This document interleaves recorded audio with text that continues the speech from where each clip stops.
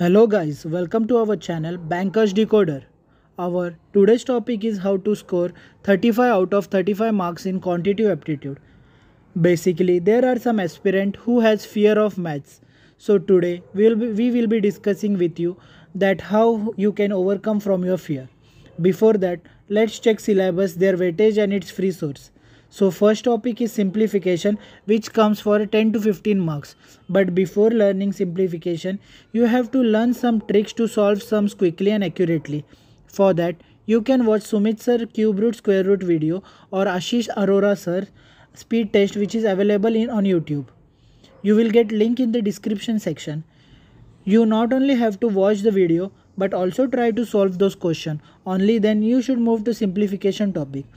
One source which I will refer is Arun sir's 50 question simplification, which is the clerical level questions, and after that you have to increase the difficulty level so that your habit becomes to solve sum accurately and quickly. Then moving to our next topic, the next topic is number series, which comes for 5 marks, where you can refer Sumit sir's 30 pattern of number series, which will be sufficient for banking exam. Not beyond that, these 30 patterns will be going to come. Moving to our third topic is quadratic equation, whose weightage is also 5 marks. You can refer Arun sir quadratic equation video, and that too is sufficient.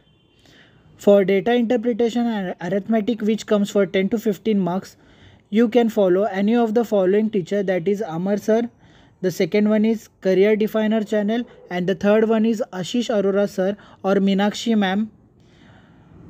Below is the arithmetic topics, which that weightage you can go through it.